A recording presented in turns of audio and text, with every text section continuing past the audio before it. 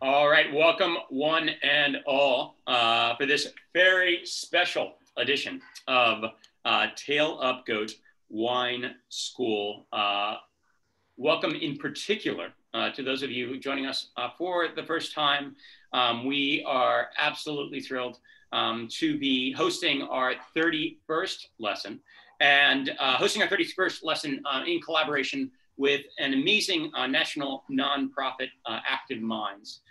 We are joined by Margot and Bethany, and as well the founder and executive director of Active Minds, Alison Malmon, who hopefully will be finding her way here through the magic of her phone, forthrightly, all the way from Colorado. Oh, Alison, there you are. You look lovely on the phone there. Thank you so much for joining us today. And we are taking this opportunity to explore a topic that I know a lot of you have wanted to address over the course of our 30 plus now weeks, and that is the magic of wine in context, the magic of wine as it exists with food. And we thought that, in light of the fact that we have this amazing community partner in Active Minds, it would be a really fun opportunity to kind of, start at the beginning and consider, how, Zoe and I in particular think about wine and how we like to enjoy it with food. And we've been selling through our restaurant, or we have sold through our restaurant, a wine flight, as well as snacks, snack pack to go along with this lesson. First and foremost, I want to stress that there's no right or wrong way to enjoy wine and or food. Sense of taste, highly subjective. And if you like, your red wine with sushi, if you like your white wine with steak, there's absolutely nothing wrong with that. We are all hardwired differently, and it could be that is the best biological answer for you. And I think, above and beyond, reaching for this quote unquote perfect pairing, which is where a lot of people start for the sake of wine pairing. I think, there's this, Catholic sense that there is this, hard and fast, kind of wisdom around what we should be or should not be drinking with food and wine. But I want to move beyond that, and I want to live in the mystery of it all, and live in the journey of it all, and consider not only what works but what doesn't work, and consider even at a deeper level why it works. And today to do so for an amazing cause in Active Minds. Alison, thank you for joining us from Colorado. Alison, can you say hello to everyone? Introduce yourself to the people. I happily will be. I'm Alison Malmon. Hello, everybody. I am the founder and executive director of Active Minds. I apologize, I'm having some tech issues today, so you're getting me on my phone. But Bill, I'm just so grateful for you for letting us have this opportunity to do this with you today in partnership with a board member of Active Minds, Amisha, and her husband, Arjun. And we're just so pleased to be here. So thanks for having us. Oh, awesome. We are equally thrilled to have you, and you look great on your phone. For what's worth, Alison, you're uncompromised on phone. All credit in the world to the telecom industry for your presence here. And should be said, Active Minds, the nation's, for those of you that aren't familiar with their work, is the nation's leading nonprofit organization dedicated to promoting mental health and destigmatization of access to mental health, particularly among young adults. And they are an organization that has over 800 individual branches on public school and college campuses throughout the country. And the organization is devoted to creating a sense of community and uniting around access to mental health, much like, this community is dedicated to enjoying wine and coming together while socially distanced every Sunday. So I think there's definitely synergy there. But we are thrilled to have you all with us, Alison. Without further ado, we're gonna kick things off here. It should be said, I want to say, for the sake of our lessons, that you should have multiple glasses, that it doesn't matter what order you try things in, that it's all good.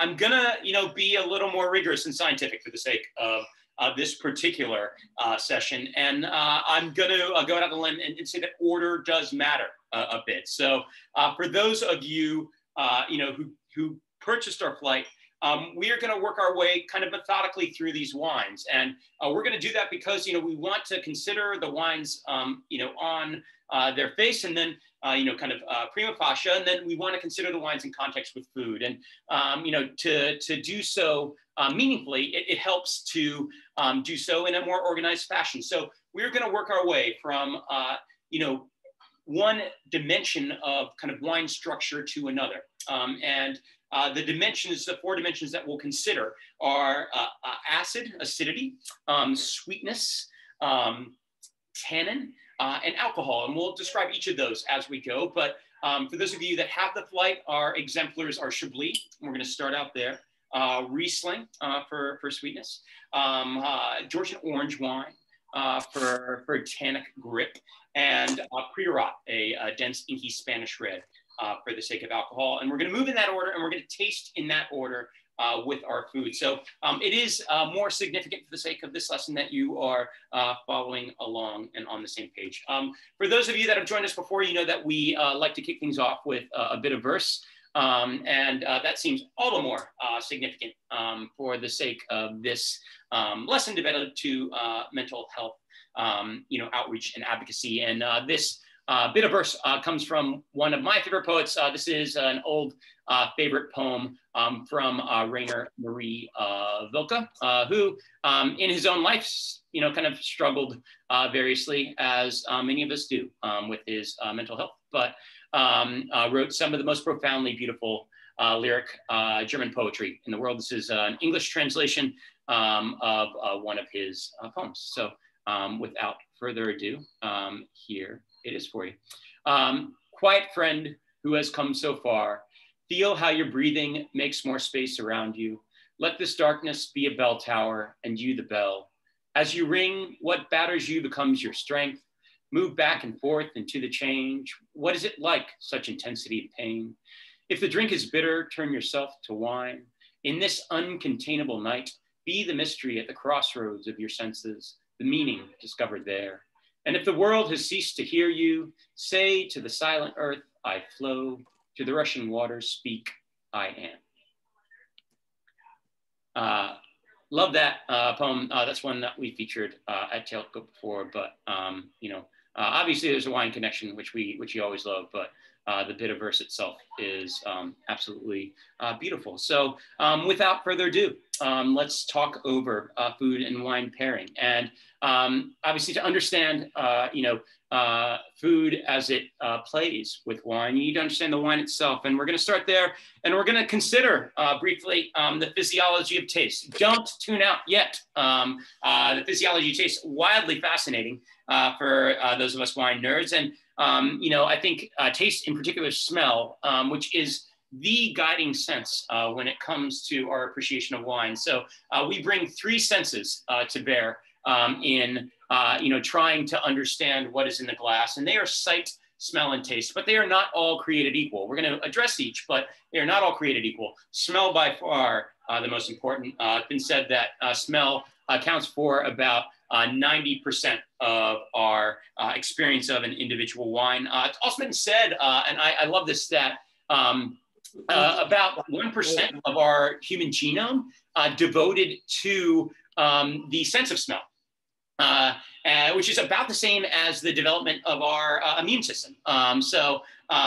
Equally weighted there. And I think in modern life, to the extent that people are overwhelmed by their sense of smell, it's mostly in the context of, dear God, what is that smell? It's more, wandering alongside a dumpster, or dumpster fire, or, someone cuts one next to you, or whatever it is. But, it's unpleasant as opposed to something that you're actively seeking to train and fully unravel. But it's all there.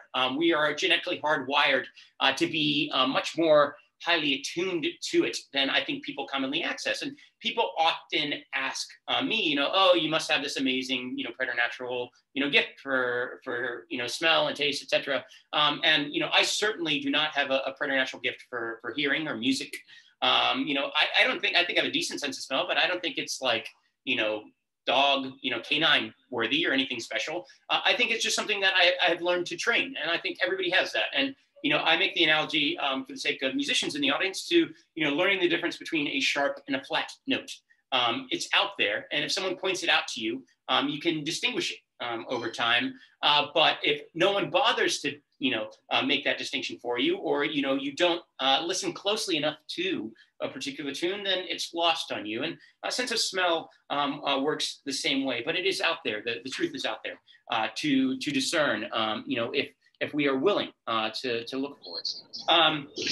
It should be said that people diverge widely for the sake of their sense of smell. Not everyone experiences it equally. There's actually this huge variance for the sake of how many taste buds that we possess from one person to the next.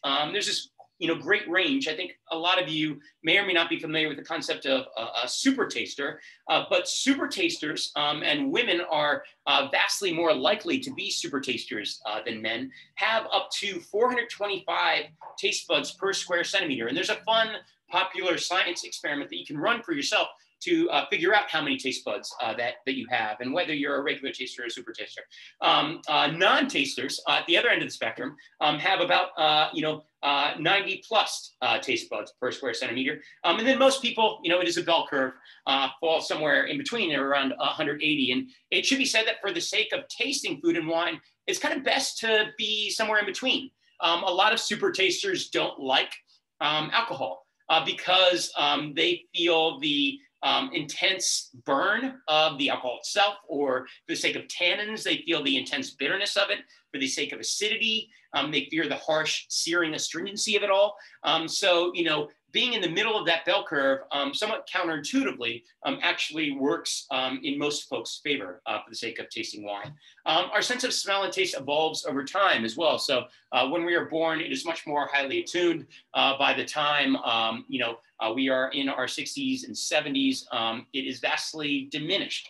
That is highly individualized, but by the time we're into our 80s, most of us will lose at least 50% of our sense of taste and smell, sadly. But, that said, for some people, that 50% goes a much longer way than others. And, even if diminished, you can train it much further than a younger buck would be able to. I'm going to read a kind of a brief description here. This is from Kevin Zraly and Wendy Dubit, talking about, just the physiology of taste. And then we'll move into this particular wine because, we covered enough popular science for the day. But this has to do with the immediacy, the, kind of primal sense that we bring to taste and smell, and, how we are genetically hardwired to perceive something as elemental as the taste of Chablis in the glass. Memory stored in the limbic system, that is the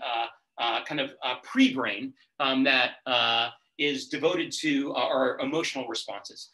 Uniquely links emotional state with physical sensation, creating our most important and primitive form of learning, working memory.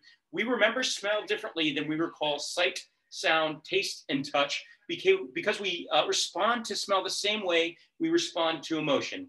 An increased heart rate, enhanced sensitivity, and faster breathing. It is this emotional connection that gives smell the power to stimulate memory so strongly, and why a single smell can instantly transport us back to a particular time and place. No two people are alike in either how they smell or the smells they perceive. It is deeply personal, based on our own memories and unique sets of experience. And I think that's incredibly poetic. I shared for the sake of this lesson, a really awesome kind of pictorial kind of display from Ratatouille. It's this like, visualization of food pairing. And, one of my favorite moments from that movie is when the evil restaurant critic Anton Ego tastes Remy's Ratatouille for the first time. And he is instantly transformed into his childhood self, tasting his mom's Ratatouille. And, I think wine works the same way. Honestly, I think music can transform the same way, but, there's something visceral and elemental about it in a way that is totally worth celebrating. All of which is to say that, there's no right or wrong way to do this. if for the taste of a particular wine, you get gummy bears, or you get, underripe pineapple, or you get something, wildly divergent from the rest of us, you are not wrong. You are just, a glorious individual, emotionally tasting, as are the rest of us. So without further ado, let's taste this particular wine. And there should be said, there are many different ways to experience a wine. The Court of Master Sommeliers has its grid, as does the WSET program.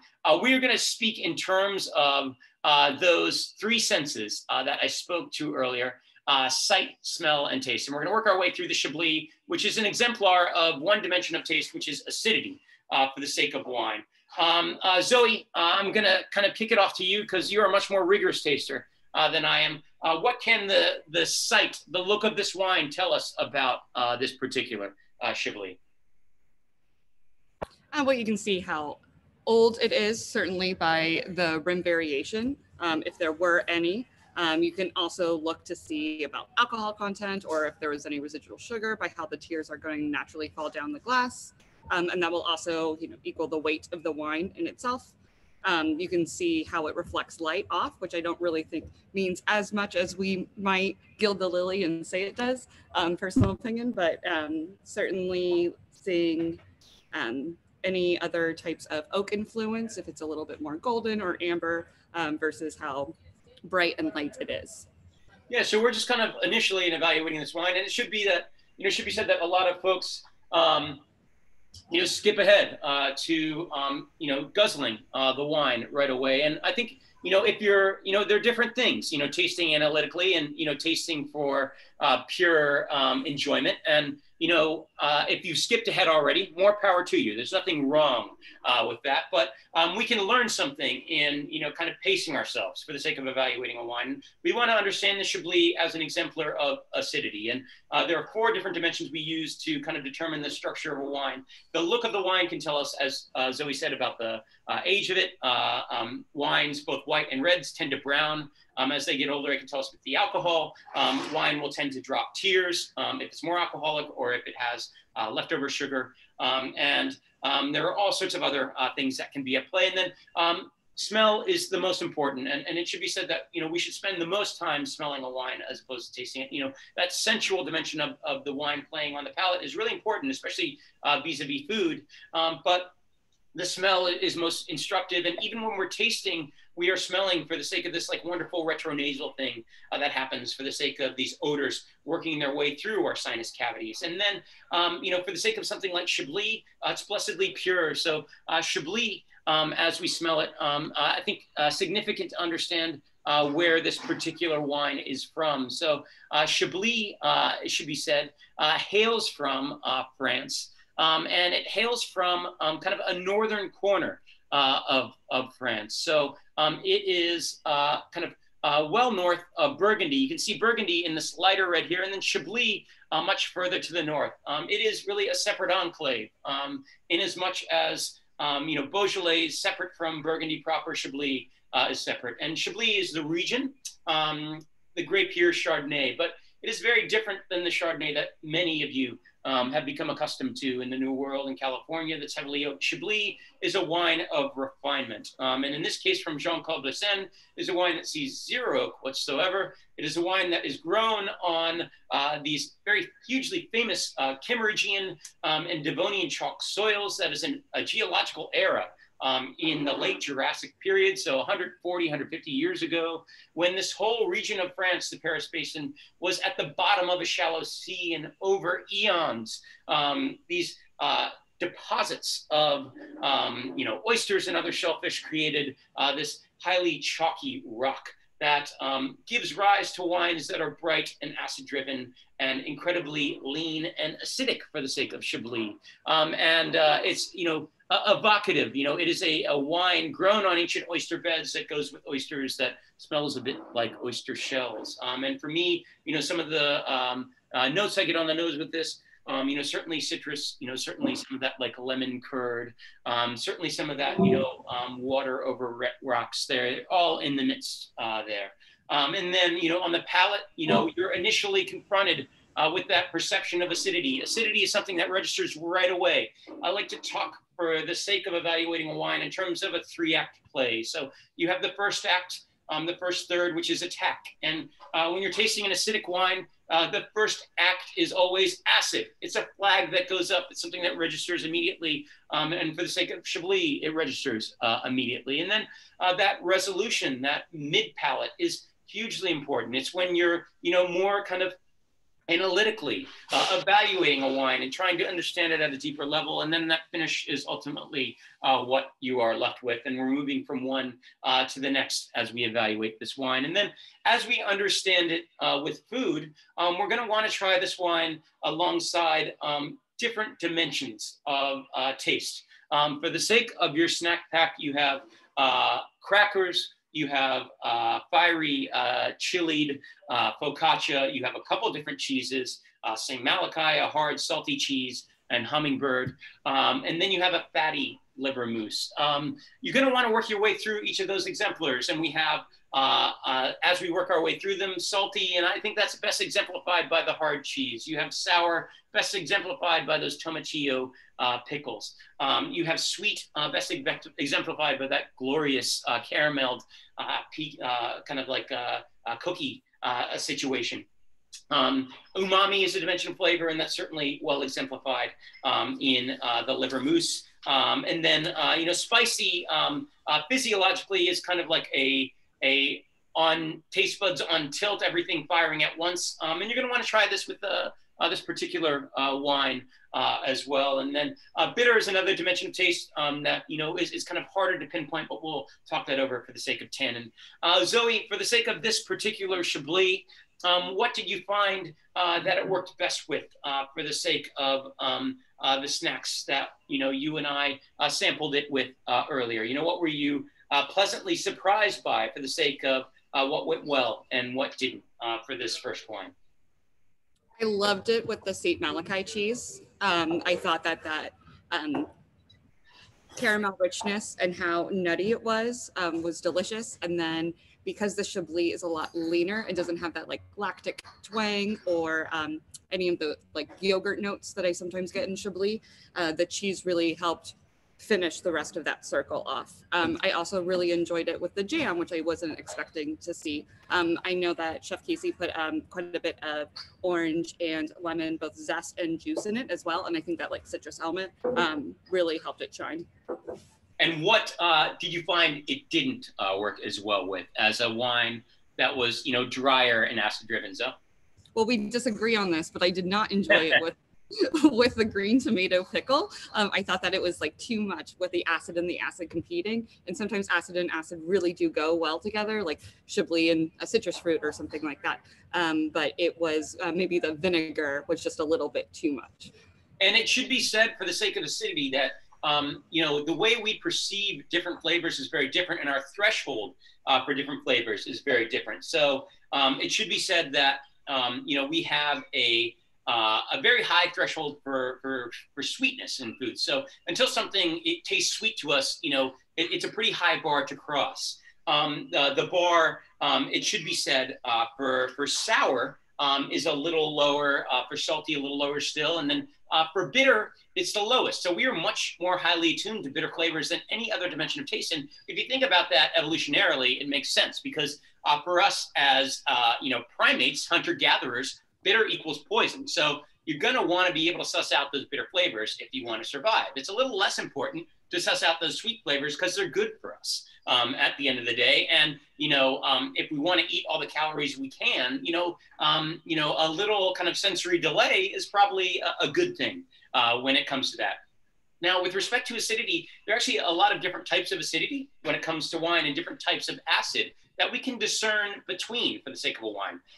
For the sake of most wines, the most important is called tartaric acid. Grapes are actually really unique among fruits in being very high in tartaric acid. And tartaric acid can sometimes register as bitter to us, but it's very chemically stable. And that is why, as much as alcohol, as much as sugar in wines, that's why wine is the durable product that it is, because of the high levels of tartaric acid. And then, some wines more than others are higher in that particular constituent that makes them age-worthy. So the Riesling that we're going to taste forthrightly is incredibly high in tartaric acid, which makes Riesling this incredibly age-worthy wine in the way that you wouldn't typically expect of a white. And then you have malic acid, which is the apple, kind of green apple acid. Then you have citric acid, which, is self-explanatory. And then lactic acid, which is the acid in yogurt. And you get conversion of malic acid into lactic acid in a lot of wines during a secondary process called malolactic conversion, which we won't talk about at length, but happens in some wines more than others. Significantly didn't happen for the sake of our Chablis. It should be said that I, thought the pickle thing worked. There is an old adage for the sake of wine pairing that you buy with an apple and sell with cheese. It's an old English merchant's expression. And that means that it's harder to find a wine to go with something very acidic than it is to find a wine to go with something, rich and fatty. And that is hugely true. So it is harder to find a wine to go with the pickles or the acidic item on your plate than it is the liver mousses of the world. And I want you to kind of experience that for yourselves. But I thought the Chablis was a perfectly all right pairing with pickles. I like the Riesling a little better with it, another high acid wine with a little bit of sweetness. But, again, this is a place where, there are individualized preferences, and that's totally okay. So having worked our way through this first particular offering, we're going to kick it back to founder and Edie Alison to say a little more about her work with Active Minds and share her story. Alison, how did Active Minds get its start? I went to school myself in the early aughts, not to totally date myself, and there was nothing like Active Minds. I wish there had been, but how did the organization, begin its journey? Well, I appreciate the question. And first, again, just want to thank you so much for partnering with Active Minds to put forward this incredible special edition of the Tug Wine School. And again, a big thank you to our board member, Ami Shah, and her husband, Arjun Shah, both of whom are regulars in this class. And we're just really excited to be able to share. And congratulations on their new arrival as well. So. And indeed, there's no better way to celebrate the both of them and their new arrival. So, just so everybody has a better sense of Active Minds, as Bill shared earlier, Active Minds is the nation's leading nonprofit addressing mental health, especially for young adults, ages 14 to 24. If you looked us up before the event or know our story, you'll know that Active Minds was born from my grief following the death of my brother, Brian, who died by suicide in the year 2000. In the weeks following his death, my friends rallied around and worked with me to plan ways to help others that were struggling, like Brian had been, and the passion I felt and those around me made it seem clear that this generation really could start to change the culture around mental health. And that is what Active Minds does. And that's what we do in the 800 plus schools and communities and workplaces that we're in.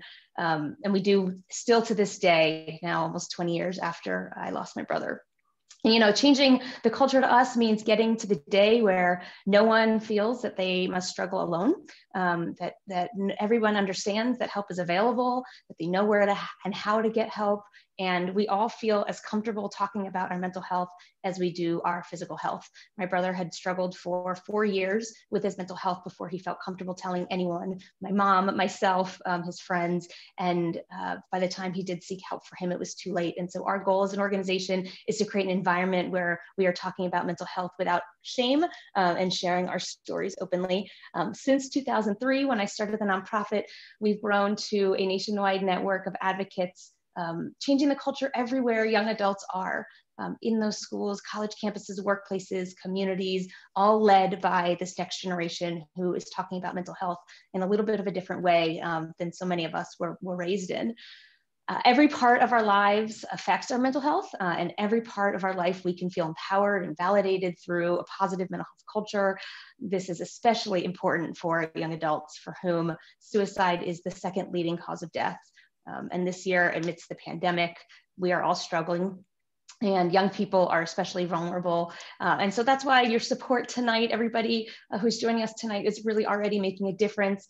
It's going to help us bring remote and digital tools to more than 15,000 volunteers who last year reached over 1.8 million people directly through Active Minds programs. And each of you can be a part of changing that culture with us.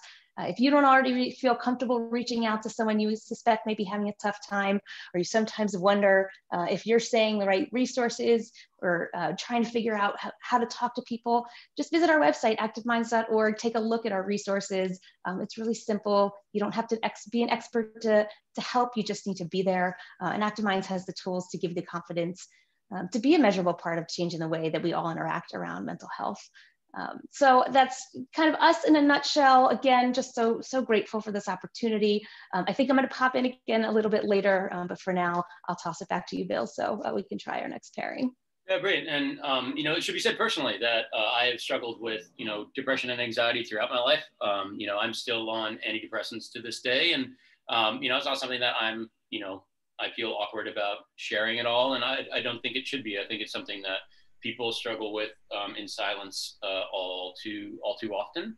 And especially young people. I think it's easy, especially when you're first going off to college. And, if your sense of self isn't fully developed, to feel alone in your struggles with mental health. And I think it's hugely important to know that other people your age are struggling with the same things. I can remember, visiting a psychologist in college and, coming out of his office and, the sense of dread that you were gonna run into, one of your classmates. And, that is fundamentally preposterous. People are struggling with this across the board, and it's not something that, should evoke a sense of shame. Far from it. It's a sense that, should evoke a sense of shared humanity. And, I admire your work, certainly, Alison, to, create a safe space for dialogues around mental health on the college campus, and just among younger people more broadly. So without further ado, let's drink some Riesling. So Riesling is one of life's great joys. It is one of the most food-friendly wines in the world. And I want to share a map. While I do so, those of you who are regular participants know that I love maps. Zoe, do you have any comments? I encourage all of you to throw out personal best pairings, superlatives, and then worst pairings as well. I think the bad ones are very often more instructive than the great ones. For the sake of your food at home, please throw this out, and all the more so if you're eating wildly irreverent things. So if you have borscht or, other crazy foods that you're enjoying above and beyond the snack pack, please let us know what goes well and what doesn't with the wines you are drinking at home. Zoe, any news from the commentary? Sure, I have a great question. Is acidity the reason that it is hard to pair wines with asparagus and artichoke?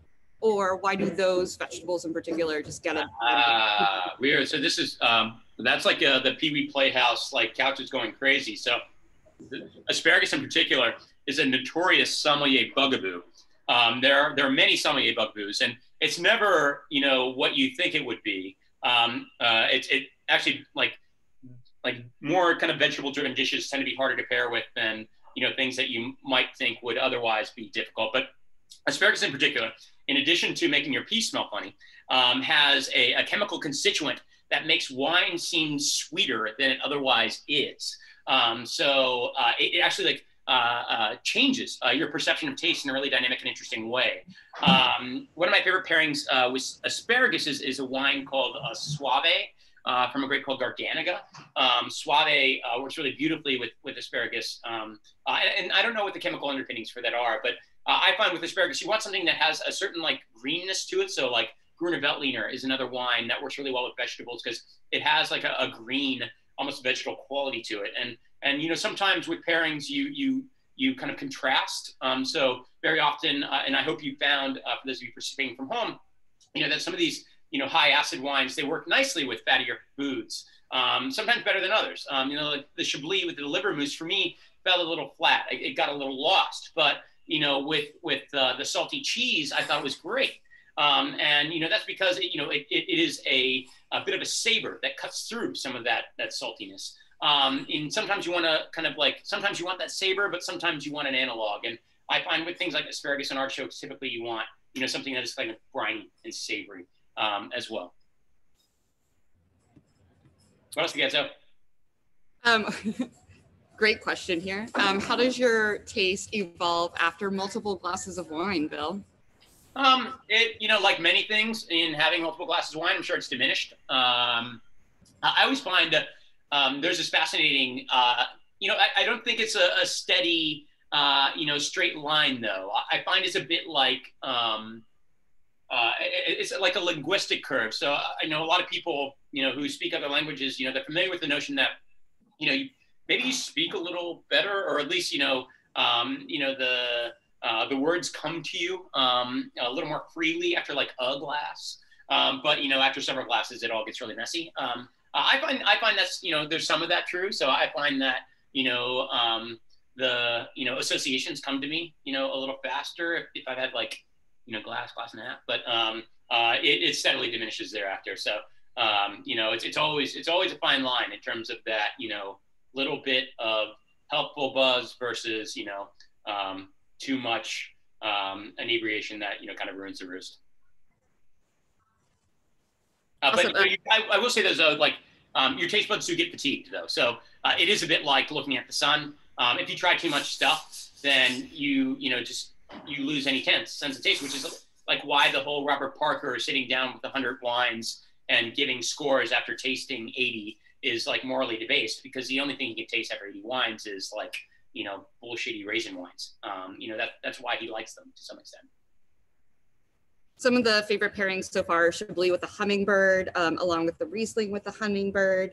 Nice. I think everyone's mostly on the Riesling right now, but going with the focaccia with the Calabrian chili oil as well. And then some folks who are out of town, not necessarily going through the tasting that we had, but great Pinot Grigio with jalapenos. And someone else has a Riesling with a habanero honey, which I absolutely love that combination too, where it's a little sweet and it's a little spicy. Yeah, so let's talk about Riesling. That's a great segue, Zoe. So I wanted to bring up a map featuring isotherms, very exciting. So this is average annual temperature. And obviously, this is changing a lot as the world warms. All of these isotherms are moving north and south. But you get a sense, this is the band in which the grapevine, Vitis vinifera, so the grape that goes into all fine wine, comes from a species of vine called Vitis vinifera, which originated in Georgia. Spoiler alert for the next wine. The country, mind you, not the state, in Transcaucasian region right here. And it thrives between what is 30 degree and 50 degree latitude, or between, typically they'll say like 10 or 20 degrees Celsius, but actually this is probably a more accurate trope, 12 and 22. But this is the band we're working with for the sake of fine wine. And the first couple wines we're tasting are closer to the northern edge. So, you know, when you taste a wine, I think, you know, sometimes you get a kiss of the north wind, sometimes you get, you know, more sun-kissed, you know, kind of southern Mediterranean quality. And I think the two wines we're starting with have that, you know, kiss of the north wind about them. This particular wine is from Germany, Deutschland, land of my forebears, some of my forebears, not all of my forebears, in spite of appearances. But it is from the Rhine-Hessen, which is one of the most important regions for Riesling in the world. Rhine-Hessen is this light blue region right here. This is the Rhine, which is the German Ganges. It flows from south to north. This particular wine from the Roter Hung, which means the red bank along the western edge of the Rhine here, comes from essentially Grand Cru vineyards. But this is a Cabernet Riesling. Cabernet is a designation for the ripeness level of the grapes at harvest. Typically, it corresponds to a delicately sweet wine. This one is a little drier than it has been in other vintages. That changes quite a bit. Cabernet, as a designation, doesn't assure a certain level of sweetness. So, you know, I feel like I put the cart before the horse, but for the uninitiated, this whole notion of talking about a liquid wine as dry is kind of fundamentally preposterous and counterintuitive. But we're just talking about this notion that there's no perceptible sweetness in a wine.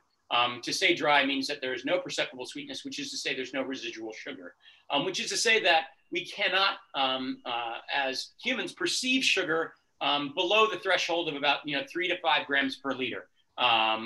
residual sugar left over in the wine. All wine has a little bit of sugar left in the mix.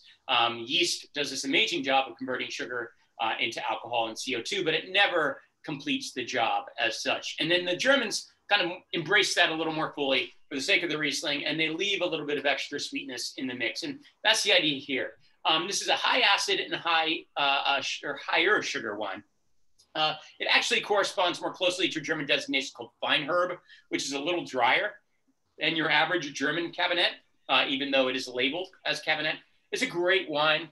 I think it would be fun to try something that's a little sweeter. So if you're at home and you want to doctor this wine a little bit and add a little bit of like simple syrup or honey, or just even a little table sugar to it and swirl it around, get a sense for how the wine changes as you do that.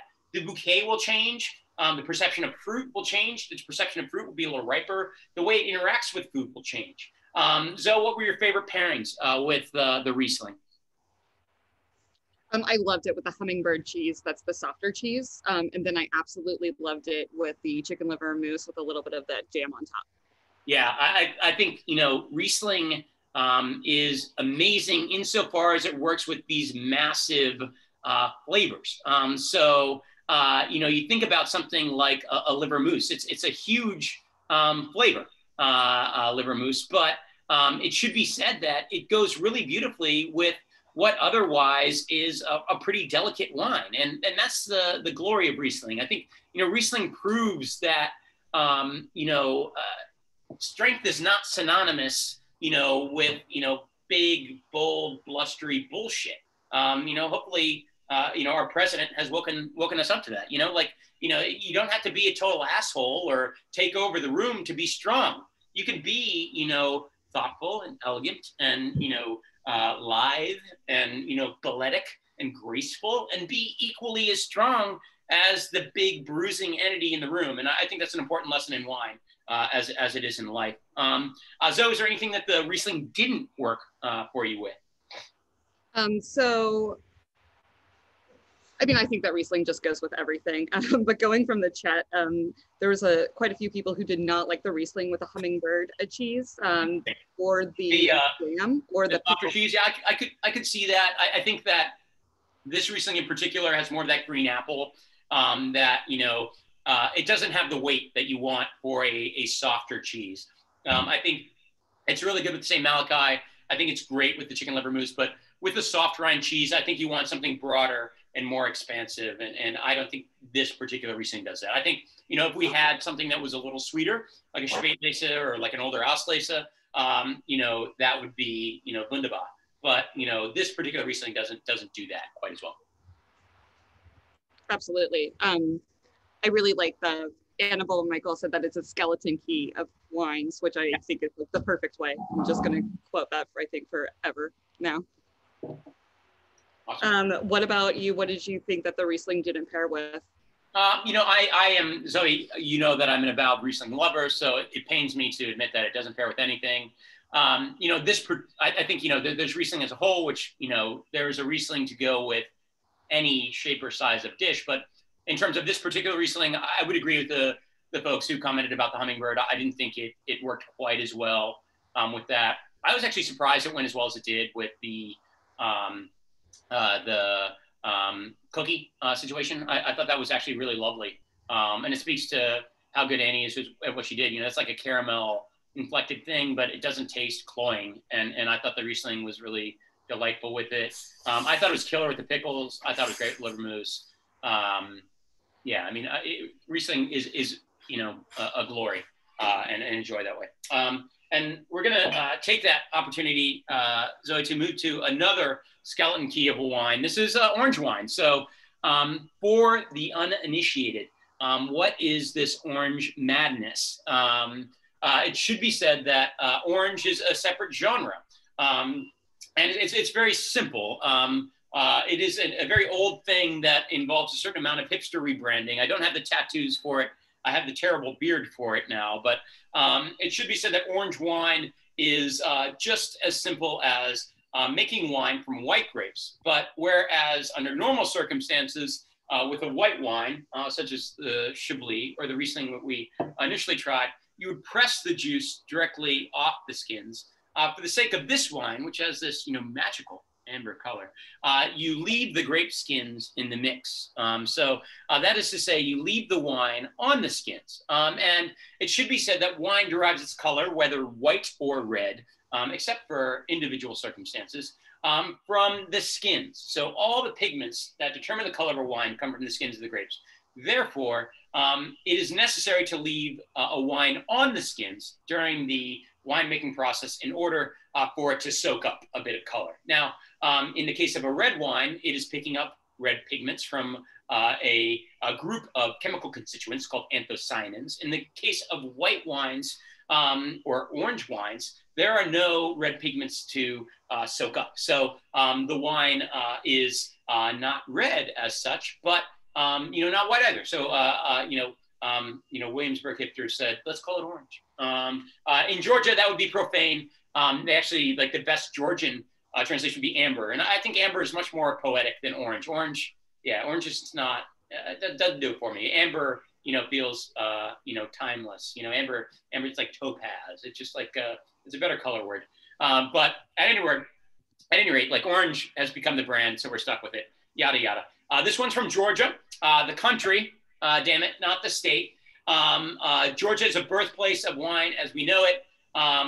This one comes from Kakheti. That is the region, kind of like a Euphrates Tigris situation with dueling river valleys on the eastern edge of the country. We've been talking wines from cooler climates in Chablis and the Rheinhessen in Germany. This is a bridge. So Georgia is trapped between the continent Europe and Asia, and has cooler climates in the west, and then drier, more arid kind of climates as you go further east. And this hails from the drier corner, and a grape in Kisi that has this more profoundly kind of dried apricot, sun-kissed kind of quality to it. Now, tannins come from a number of different sources in wine. They are long chain,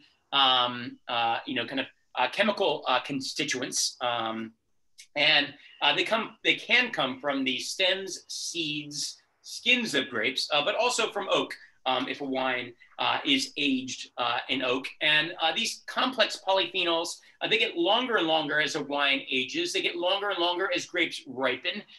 Somewhat counterintuitively, as they get longer, we actually lose our ability to perceive them. So when the tannins get too long, they kind of fall out of a wine for the sake of the wine itself, literally. And you see tannins fall out in the form of wine crystals or tartaric acid at the bottom of a wine. And you see wines fall out as wine ages for the sake of your palate. As fiercely tannic wines age, they get softer for the sake of our perception. And that is because the tannins lengthen and link one to the next, and we lose our ability to perceive them. And then for the sake of food and wine, tannins do this glorious dance with fatty foods, with that umami dimension of flavor, where they link, they cohere. And then they do this glorious dance occasionally with bitter flavors where they cancel each other out and illuminate other aspects of the wine in a wonderful way.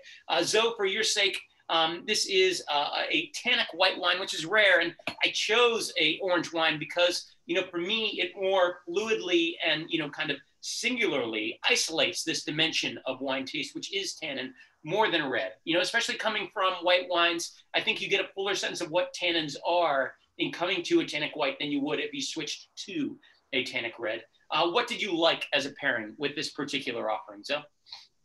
I really liked it with the chicken liver mousse. And I actually really enjoyed it with the pickles, which I thought was quite surprising. I thought that there would be just too much going on, but it was a fun little party. And then I really, really, really enjoyed it with the caramel Sammy as well. That was like a peanut butter and jelly kind of a situation, which I'm always down for. A little sweet, a little nutty, a little salty. What did you not like it with, Zoe? I think the hummingbird, I think that creaminess, although the tannins I thought would conceptually like cut through that softness of the cheese, it was just a little bit too soft. And I think that they were too much of competing flavors, where the St. Malachi, the harder cheese, that caramel richness, and then plus all that like saffron and pine nut, like black tea-ness of the Kisi just like worked so well together. Yeah, it should be said that this is a place where Zoe and I disagree again. the Georgian orange wine, and this is from a grape called Kisi. And for me, Kisi, so Georgia has well over 450, possibly over 500, depending on who you listen to, native grapes, which is to say they're kind of indigenous to that particular region of the world, which again speaks to the fact that the very great vine that almost all fine wines come from is thought to have originated there. Kisi being one of them has this kind of a persimmon-like astringency to it. And I thought if you try the pickle alone with so something fiercely acidic with the more tannic wine, I thought that was like gross. That was one of my least favorite pairings. And there is scientific resonance there because acidity tends to heighten our perception of bitterness. So, you have these variables of taste isolated, but they interact one with another. They interact within the wine, and then they interact between food and wine. So if you change one, it's not the simple case of just dialing down something. If you dial down something, you change the whole in a dynamic way that makes it utterly different. So it is a complex ecology of taste as opposed to, something as simple as, isolating a singular variable. I will say that I was surprised by how much I like this with the sweet cookie. And for me, this is a wine that, again, is a skeleton key. In Georgia, the style of dining is not unlike if you take, the snack pack and then just make it a whole meal. That's kind of like the way Georgians dine. And it becomes this war of attrition where they keep throwing. So imagine if they just threw new snack packs at you, until you had to wave a white flag. And that is the Georgian Supra. And the beauty of wines like this is that they're very dynamic in terms of the way they work with different food, in terms of the way they evolve over the course of the meal and over the course of a glass. And, that is what I love about them. That's what other, nerdy somms love about them. And I hope that's what you at home are enjoying about them. Without further ado, we have one more wine to taste, but we're going to give it over again to Alison to talk a little more about her work at Active Minds. So Alison, kick it. Thank you so much, Bill. Well, before class ends, I want to celebrate the incredible support of everyone attending already today. Before the event even started tonight, we'd raised over $6,000 to support mental health tools and resources to help young adults understand their mental health and to comfortably speak with peers about their struggles, and it's incredible.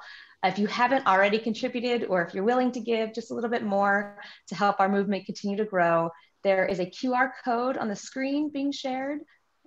There we go, perfect. Hover your phone camera over the code. That's my cue, Alison. There you go, you got it. Hover your phone camera over the code. That will cause a banner to pop up at the top of your phone. If you click on that banner, it'll open up a web browser to make a donation right now. We came into today's event having raised $6,202 to be exact, and I'm hoping that you'll help us reach $7,000 before the day is out. If you're having any problems making the donation, please feel free to put a note in the chat box and one of the members of the Active Minds team will reach out to help. And again, a very big thank you to each of you that has contributed in honor of tonight's event, and to those of you donating right now. I also want to take a moment and thank our sponsors who have helped Active Minds raise more than $175,000 during our fall fundraiser called All In for Active Minds, of which this event is a part. Thank you to the Rabo Family Foundation, Stephen Charla Lerman, Thierry Chasing and Tatiana Cooper, Diane and John De Podesta, ECMC, the Elno Family Foundation, Excelicon, Farley and Partners, LLP, Sherry Haber and Michael Mandel, Marla and Alan Levine, Leslie and Howard Stein, Richard Steinwurzel, Tiny Jewel Box, and a big thank you to all of you for bringing your wine glasses, your good spirits, and your financial support this afternoon. Back to you, Bill. Great. I'm going to leave the QR code up as we initially talk over our fourth wine for the sake of the flight. So we've talked acid, we talked sugar, we talked tannin, and now we're going to talk over alcohol, which many of you are feeling at home, but it is a significant dimension of taste, and it's fascinating. Alcohol gives weight, gives perceptual weight to wine, but it also transforms wine. So if you add alcohol to an existing wine, it can throw things out of whack. And wine, like good food, good life, it's all about balance. And if you were to say, and I've done this or did this exercise with our staff very often, just add, a little bit of, pure ethanol to a wine, not only does it, transform, the perception of alcohol in the wine in the palate, but it tends to actually mute or dim, certain aromatics. And, so it changes the totality and it skews this wine ecology in a demonstrable way. So we're moving on to red. I thought, it would be fun to play with red fruit on top of alcohol for the sake of this particular offering. And it should be said that this particular region is a sun-kissed corner of Spain. So, we've talked over, a couple wines from northern climes. At this point, moving to something from a decidedly sunny corner of the universe. So Priorat is just west of Barcelona. You can see it here. It is the kind of like center of the caramel surrounded by Montsant here. And it is defined, by the southerly locale, but also by this really cool localized type of soil. It's actually one of my favorite wine soils to pronounce because you get to lean into a double L. It's called Yicorella. And these are Priorat vines being harvested on Yicorella soils. Yicorella is a type of black slate. And slate does a lot of things for the sake of vineyards, but you get amazing drainage on these very poor soils, but also you get, this amazing, concentration of heat. So they are sun-soaked, much as asphalt is, and they communicate that to the vines for the sake of ripening. And I think you get a sense of that for the sake of this wine. So I wanted to find something that, had a really pronounced, kind of fullness of alcohol, but, without an overt dimension of tannins, because very often those things go hand in hand. When you get high alcohol wines, they're also very tannic. This does see a bit of oak. It sees, mostly large neutral oak from Alvaro Palacios, who's kind of one of the foremost modern Spanish wines of his era, from a very proud family of vignerons in Rioja. But he's spread his wings and put Bierzo back on the map, put Priorat back on the map. He is, deserves as much credit as anyone else for making Spain the wine destination that it is today. But his wines are forward, modern, and they're very approachable. And I think you get a sense of the alcohol in this wine, even on the nose. For the sake of our exercise, I want you to think about how that weight plays with, the individual dishes and whether that, added alcohol, plays well or, doesn't play well with friends for the sake of food. So what were your takeaways for the sake of the Priorat with the individual offerings? And again, we've been, talking over these wines very quickly for the sake of technical specs, but we had the Chablis, the region, Chardonnay, the grape, the Riesling, which is the grape, it's from a German region of Rheinhessen, Chiesi, the grape, Georgia, the country, the region Kakheti, and then in this case, a wine that goes by the old world convention identified by the particular region, which is Priorat, which I showed you on the map. But the grapes are a bit of a hodgepodge. So you have Garnacha, which is just fun to say, and it helps to do the shimmy. That's 35%. Carniena, otherwise known as Carignan, otherwise known as Mosuelo. Then more ubiquitous Syrah, Cab Sauv, Merlot, but less fun to shimmy to. So for the sake of this wine with food, what worked, what didn't work for you about this one? I hated the Priorat with the pickles. So again, pickles are divisive. Pickles, again, it goes back to that English merchant expression, buy with an apple, pair with cheese. I vehemently disagree with Zoe's orange wine take on the pickles, but we're going to move past that. But we both hated this with the pickles, so we can agree on that. I wrote, ooh, David, endpoint.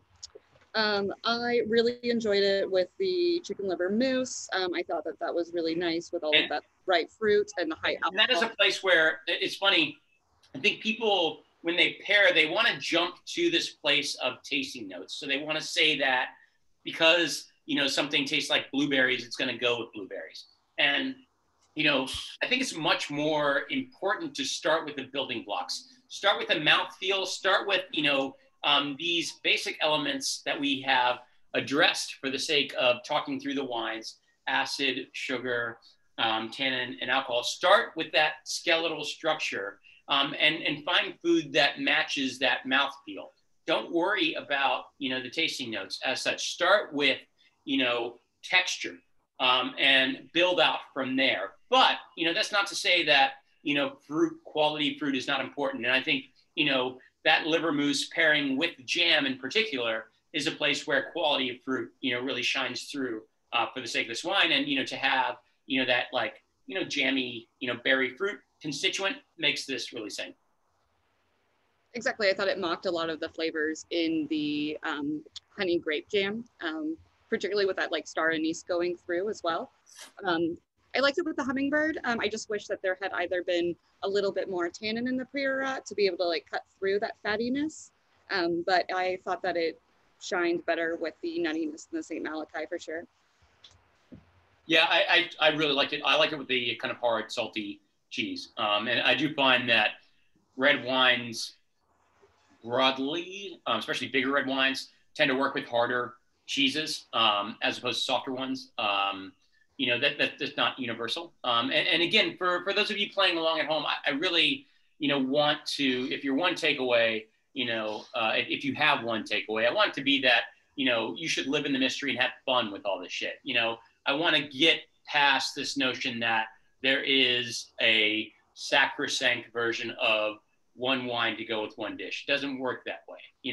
The fun of it all is in trying things together. The first rule of it all is drink what you like, eat what you like. That is the overarching rule. Life is too fucking short not to do so.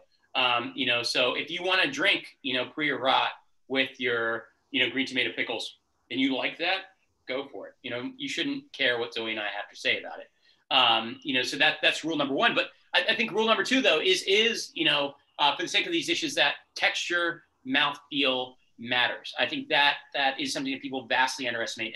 And people who taste wine for a living, they tend not to kind of put the cart before the horse. They tend not to race the tasting notes. They tend to think more in terms of where wine lands vis-a-vis alcohol. And for alcohol, we tend to think in terms of, how far does it slide, down your throat? Is it, like a bourbon or a brandy, working its way all the way, down your gullet? Is it, kind of dissipating, at the front of your palate, for something lower alcohol, for the sake of something acidic, is it, giving you that like twinge in the back of your ear, like a good lemon curd, for the sake of, something, tannic? Is it, drying out your mouth like a black tea for the sake of something, sweet? Is it, obviously cloying? Those are the dimensions of taste we tend to live with and work in preparing. It's less about, flowery descriptions than it is those fundamental building blocks. And then I think the last piece that's instructive for the sake of this exercise with this wine and, the liver mousse and the sauce is that, you pair for the most prominent flavor. I'm doing the Kennedy pair for the, but you do, like in a dish, and when I'm working at the restaurant, so you've got a protein, you got steak, but you've got steak with the sauce. You pair for the sauce. You don't necessarily pair for the protein. You pair for the most prominent flavor in addition. That's not always the most prominent ingredient. And I think, when you're at home, kind of playing around with things, I think it's important to do so. And then lastly, I would say, don't assume it is a one-way street where, the food is done and you got to find the wine to work along with it. You can play with both. So particularly in terms of acid, you can kind of, mess with the acidity on a dish. So, if you have an acid-driven wine and it seems a little too acidic for the food, you can add a little salt to your cuisine to dampen the perception of acidity in your food. Conversely, if you feel like the food needs, something to give it a little more lift, just add a little lemon juice, add a little sherry vinegar, and you can transform a pairing. You can work backwards the same way you work with wine retroactively, or work for it, or I don't know which direction we're in. But anyway, you can transform a dish as much as you can transform the wine, and that can be equally fun to play around with. So, any closing thoughts about the pre-rock in particular, vis-a-vis this particular exercise? I thought it was really instructive with the focaccia with all the Calabrian chili oil. It obviously heightens up that spice. When I was slinging a lot of Indian food and Riesling, that was really something that I always kept in mind, as if there was any really high alcohol wines that for spicier dishes, it just, it puts your mouth on fire. You can't taste anything else. So that's always really instructive. If the Riesling were a little bit sweeter, I think it would have been able to calm that down, and then also have the acid that washes out the palate and all of the oil that's in the focaccia. But this being slightly more drier than I think we were expecting is still instructive nonetheless. Yeah, totally. And spicy in particular is a really fun dimension of flavor to play around with. And it should be said that, in terms of the biological mechanism of spicy, it's not a particular taste receptor. So, I didn't share the tongue map. I should have, and I will now. But, there's this antiquated notion of the tongue map, which is total bullshit. It should be said. Each of our, whether you're a super taster or a non-taster, taste buds has all the receptors essentially. So bitter, salty, sour, sweet, they're all in the mix on an individual receptor. There is no tongue map. It's pseudoscience. And I think it's important to understand that. Umami is a taste, but it's more of a sensation than it is a taste, as we understand the other dimensions. And then spicy is again, I referenced Pee-wee's Playhouse, but it is all the couches going off at once, kind of short-circuiting of the system. So it just activates everything all at once. So that's what spicy does. And there are various ways to mitigate spice. The most effective, honestly, is milk. Lactic acid, if you're really suffering, at a Thai restaurant, drink a glass of milk. It's one of the best ways to do it. But sugar does that really beautifully, which is why sweeter Riesling, sweeter wines in general are wunderbar with sweet food. And I hope you got a sense of that with the focaccia at home. But there are a lot of things that work against spicy. So high acid and tannin in particular exacerbate the perception of spiciness in foods in, harmful way for the sake of enjoyment of food and wine. So without further ado, I'm going to have a deep thought for you, but and we'll have questions from the commentary for both myself and Zoe about the wines and such, and Alison about her work. But Alison, I want to give you a chance to throw out any final thoughts. I'm really mad that you don't have a glass of wine on your person. She's participating for Denver, so in your defense, it's only 4 o'clock there now. It's not quite happy hour. But what would you like to lead us out with, Alison? I am also personally pretty disappointed. I also have little children running around. So the combination of the midday Sunday and little children, I need multiple, but I have learned so much. And again, I just want to thank everybody so much. I want to thank you, Bill, and the whole class for inviting Active Minds into this. This is, the work that we do at Active Minds is meant to touch everybody, because we all know that everyone is touched by mental health, and we're doing all that we can to create an environment where people can share their stories just like you did earlier on. And there is no stigma, there is no shame. We can talk about the help that we seek and the help that we need and then we have in our families. And we're only doing that through the support and help of all of you. So just a big thank you. If anybody is interested in learning more and hasn't gotten what you've needed out of it today, you can visit our website, which is activeminds.org. And you can also email us at events@activeminds.org. Thank you, Bill, for putting the QR code back. And this is an opportunity to be able to give via this event. And again, a big thank you to Ami and Arjun for helping us get this set up. One quick fundraising update. We have raised over $9,000 through this event. Our goal was 7, and we blew past that. It's amazing. It's absolutely amazing. So a huge, huge thank you. Maybe we can hit 10, and we're just so grateful, and hope to be able to work with all of you again, and really appreciate you welcoming us into this opportunity this afternoon. Yeah, thank you so much. Just, for the sake of final thoughts here, as I leave the QR code up.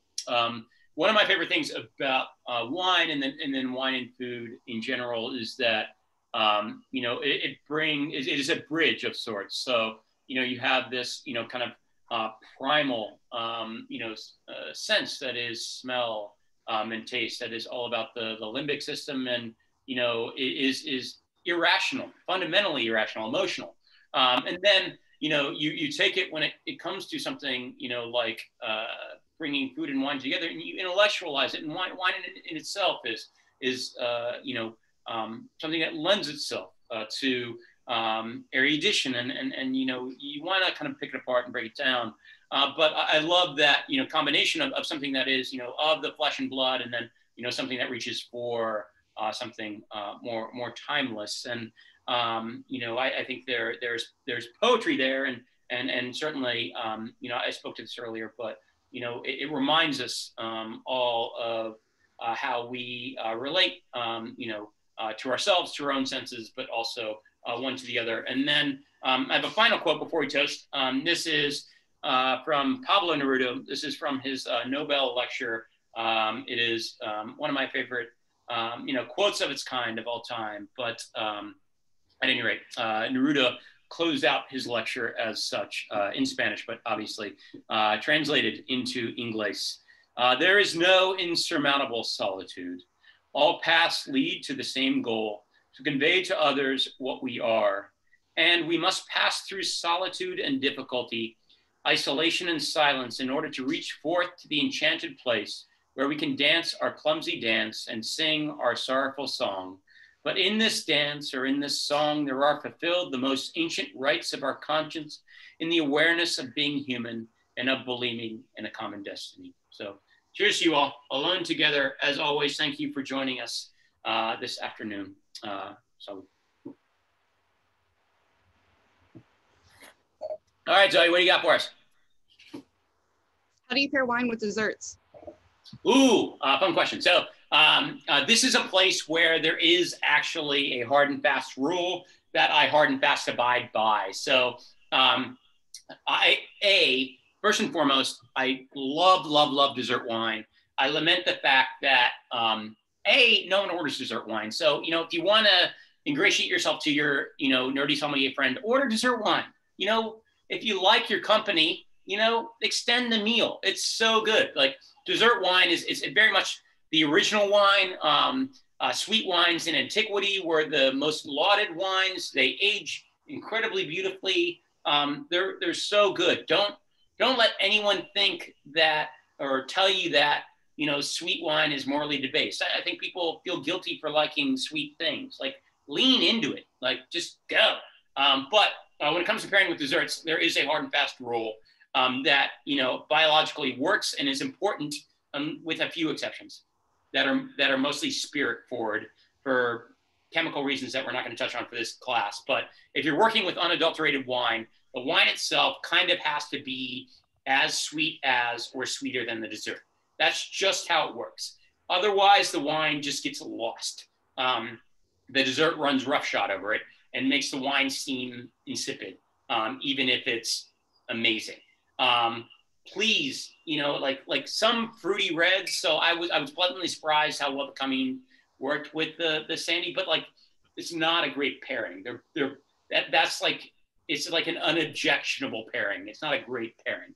Great pairings are that convergence where, there is this greater whole. So, the Hippocratic oath of Somm life is first do no harm. So, at the base level, you don't want to, mess with the food. So, the food should always come first, and you as a Somm don't want to, ruin people's enjoyment of that. But above and beyond that, what you're seeking is, a whole that is greater than the sum of the parts. I think with the Priorat, like, 1 + 1 = 2, yada, yada, that's fine. They're both there, they're not, really, messing one up. They're fine. But to get to that greater place, I think with dessert in particular, you need a certain amount of sweetness in a wine. and it gives you an excuse to explore these amazing styles. Sauterne, Tokai, Madeira, port. There's just like so many, amazing sweet wines that no one ever orders.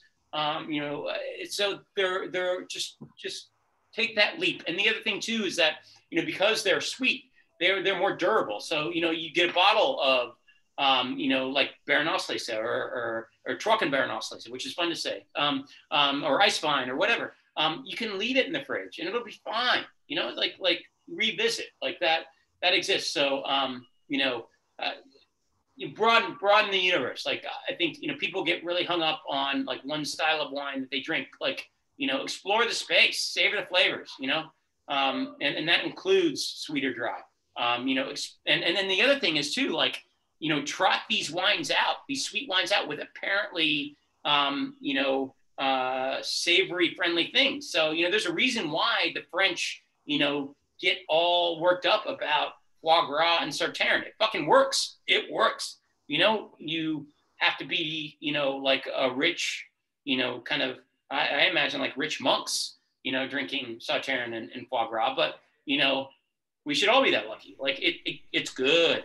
And like these sweeter, kind of desserty wines, particularly with like unctuously fatty things, work beautifully. So like, blow everybody's mind, like Sauterne and like Bossam, like Thai, like really spicy Thai food. Like it's stupid good. Like they're so good. Like sweet wine deserves a place in this world and is getting canceled for reasons that aren't its fault. Just like, yeah, go there. Sorry. I do want to say that for weeks, people have been wanting a dessert wine class. It is hard to execute, but I just want to let everyone. We're gonna get there. We're gonna get loud and clear. Told Bill. Yeah. So it should be said that for the sake of our viewers, like I've committed to, in my head, I've committed to a full year of whatever we're doing now. So we've got ample opportunity. Don't worry. We'll get there eventually. It'll be like the most epic wine flight in the world because no one wants a full bottle of dessert wine. Everybody wants like 4 ounces at a time. So we'll go through all the glass bottles, but I think it'll be fun. And actually, I will say that, like, for the sake of the restaurant, one of my great joys is that we have a pastry chef working for us now who's incredibly gifted in Annie Coleman, and it would be a fun opportunity to work with her too. So we will make that happen.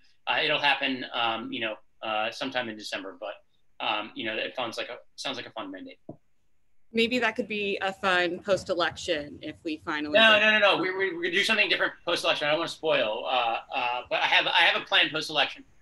It's like an A or B thing, Zoe. It's gonna be amazing.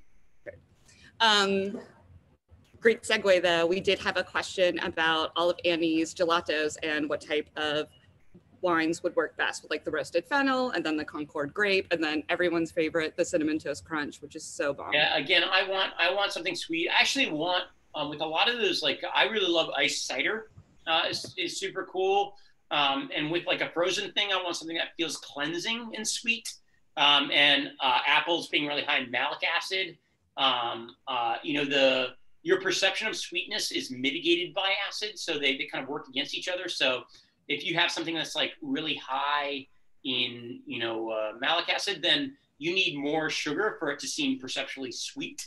And iced cider plays with that dimensionally in a really fun way. So like Eden iced cider of Vermont is one of our favorites. The Quebecois invented iced cider, and there's some really lovely like cedar gloss there. But I think that'd be really fun with cinnamon toast in particular. But like I do want a sweeter wine. I want something with more of like a kind of baked white fruit quality. I don't know if I want like port. I want more like that Sauterne, that Tokai, kind of style of wine. Or if you do something red fruit or Moscato would be lovely. Like a good Moscato. And actually, Nicki Minaj makes her own Moscato. I don't know if it's good or not, but like it's out there. But like Moscato, some kind of like that playful like white fruit thing, I think could be fun. I don't want port as much. I think that darker fruit thing wouldn't work as well unless you had something chocolatey, which darker fruit wants. But with like the cinnamon toast in particular, like, Saltire Tokai, Baroness Lisa, ice wine, ice cider. Those are the things.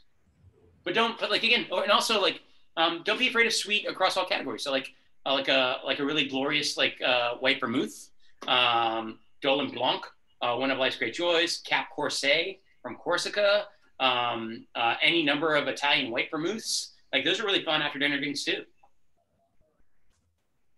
That's phenomenal. Could you talk a little bit about how Szechuan pepper is difficult to pair with? It's spicy, but it's spicy in a different kind of way. Could you elaborate on that? It's like the whole ghost pepper thing. Yeah, it's really weird. Like it's kind of like the short-circuiting your sense of taste, or the ghost pepper, short-circuiting your sense of taste kind of thing that asparagus does. And I find those things hugely fascinating. Like, I think in as much as you're a wine person, you're a taste person. So like, it shouldn't matter. It actually really pisses me off when some poo-poo people that don't drink. Like, there are a lot of really interesting non-alcoholic beverages that do some of the same things. Like you should be about a universe of taste.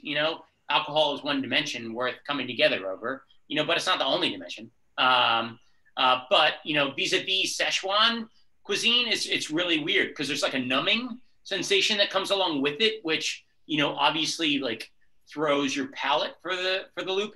It actually reminds me of having talked with, so when you, like, if you're good enough at what I do, you don't do this anymore. You like consult. So you like work for airlines and shit like that. So I've talked to people that are like better at what I do or have more credentials and stuff and consult.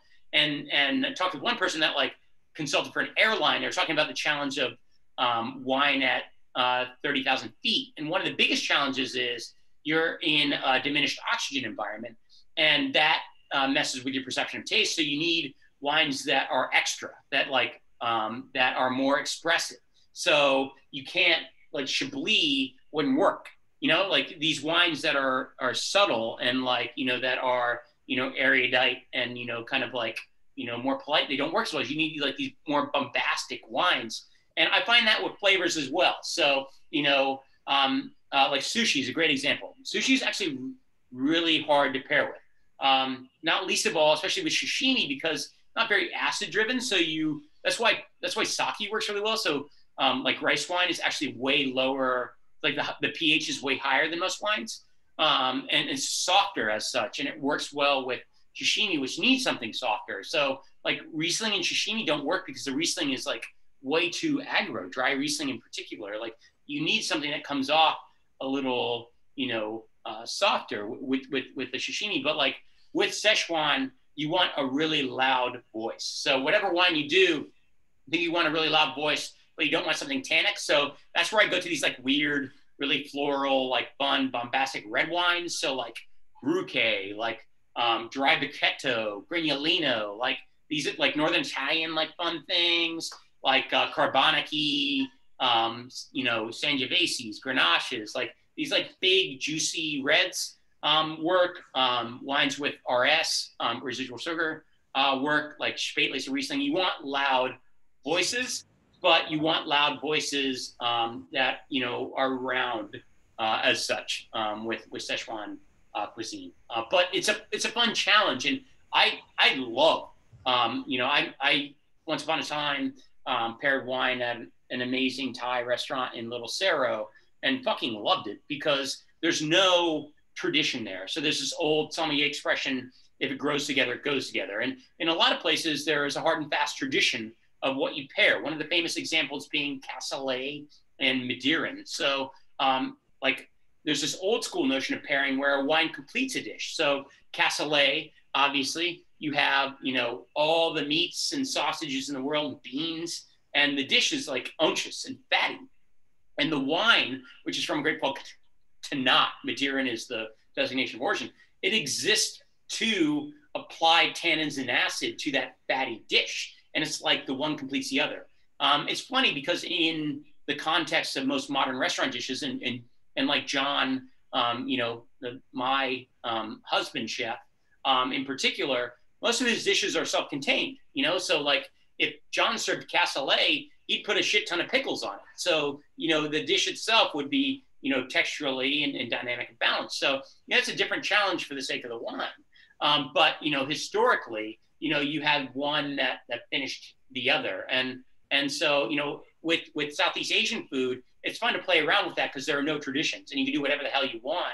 And I love the fact that there are these strange bedfellows. So you have, what could be more different in the world than like a Prussian and a Thai person? Like there's like hugely different, cultures and histories and whatever. But like for whatever reason, the Prussian wine goes really beautifully with the Thai cuisine, and that's awesome. What else you got? Oh, what happens when you burn your tongue?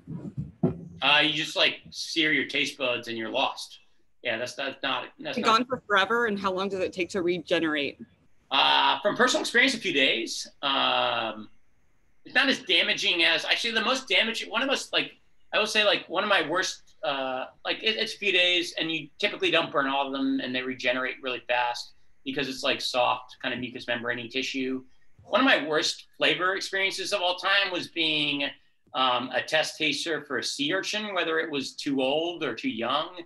And for those of you that haven't had this singular pleasure, urchin rots from the center in.